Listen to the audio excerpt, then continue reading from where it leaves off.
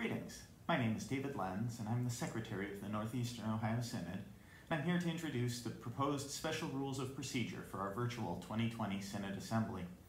The Northeastern Ohio Synod has always had special rules of procedure at each Synod Assembly.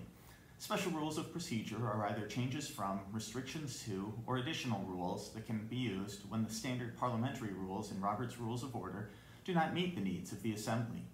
For our Assembly, these rules seldom change significantly from year to year, usually only in minor ways such as the specific deadlines for submitting budget amendments or resolutions. This year, because of the virtual assembly, the Synod Executive Committee has recommended several more significant changes to the rules of procedure. This video is a general discussion about those changes and an explanation of why they've been proposed.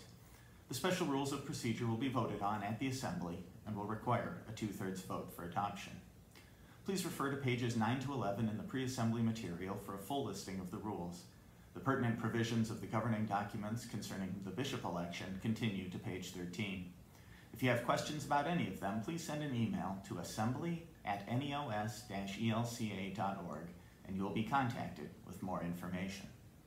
The format that has been used for many years divides these special rules into categories, and for consistency, this video follows that order, although some of the more important issues arise in later sections, so please be sure to watch this entire video for full information.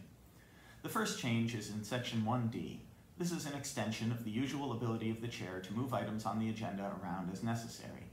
With the virtual assembly, it is possible for people to temporarily leave the meeting and without the ability to hear announcements in the Knight Center, not be aware of when a vote is being held. This rule allows the chair to announce a specific time for a vote and declare that time as a special order, a parliamentary process that allows an action to take place at that specific time. This will provide notice to voting members that they should be prepared to vote at that specific time.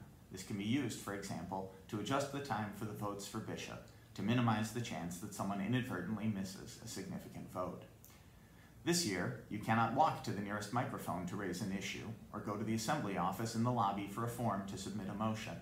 Thus, several of the differences relate to the electronic submission of proposals for action. The first of these changes is in section 1E, which is a simple statement that motions will be submitted electronically according to the instructions provided, instead of the traditional submission of a hard copy to the secretary during the meeting. The credentials report will also be different this year. Because we had to finalize the list of voting members well in advance of the assembly to provide it to our technology vendor, the Credentials Committee will simply report the number of members authorized to receive credentials as those in attendance. The final minutes will contain information about the number of voting members who joined the meeting or voted. Rule 2A provides a different process for nominations. In previous years, the chair would call for nominations from the floor as each position is announced.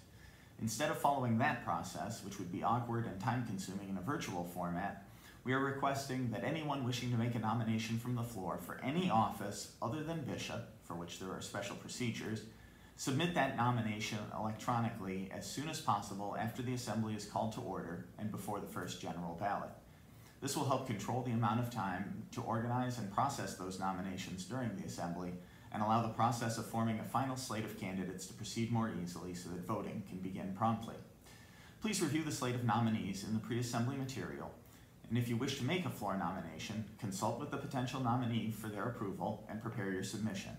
Technically, floor nominations are not acceptable before the assembly is called to order, so please have them ready to submit as soon as we are called to order, but do not submit them too early. Rule 3A provides a date before the assembly convenes for the submission of budget change proposals. Proposed changes to the budget must be submitted by noon on Friday, September 4th.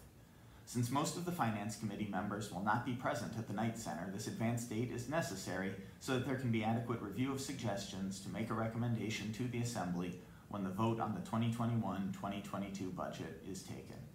Please consult the budget proposal in the pre-assembly materials and submit a proposal electronically to assembly@neos-elca.org as soon as you have formulated it. If you have questions before the deadline, please also email them to assembly@neos-elca.org. Similarly, the new proposed Rule 4B results from the virtual assembly schedule. There were no proposed resolutions submitted for the original June assembly before the deadline date, so that date remains in effect and no general resolutions will be accepted. Normally, resolutions of an urgent nature, which could not be submitted until after that deadline due to changes in the church or the world, would be considered by the Reference and Council Committee for possible addition to the agenda. However, again, not all of these people will be at the Knight Center, so to avoid rushed consideration, we are recommending that only items of an emergency nature, as determined by that committee, be eligible for floor consideration at this year's assembly. All other submissions will be referred to the Synod Council. We certainly recognize that there is concern over many issues that have arisen in society since March, on several cultural and medical fronts, but we simply do not have time in this tightly scheduled virtual assembly to have the full discussion many of these issues merit. The Synod will find other methods of dealing with such issues, and your input, whether through a submitted and referred resolution or through direct communication to the Synod staff and Synod Council, will be an important part of that process. There are clearly needs that will need to be discussed in our Synod in serious forums. The new Provision 5 is enabling actions to allow the use of the remote polling methods for the ballots. Robert's Rules specifically requires that such a motion be enacted by the Assembly to allow for remote voting. Without this adoption, all remote votes would need to be openly recorded by name, so this allows the secrecy of the ballot to be maintained. These are a number of significant differences from our usual routines. Please also see some of the other videos on various other procedural operations. If you have additional questions about any of these special rules of procedure, again, please email assembly@neos-elca.org. Thank you for your faithful service as a voting member to this important and novel virtual Synod Assembly.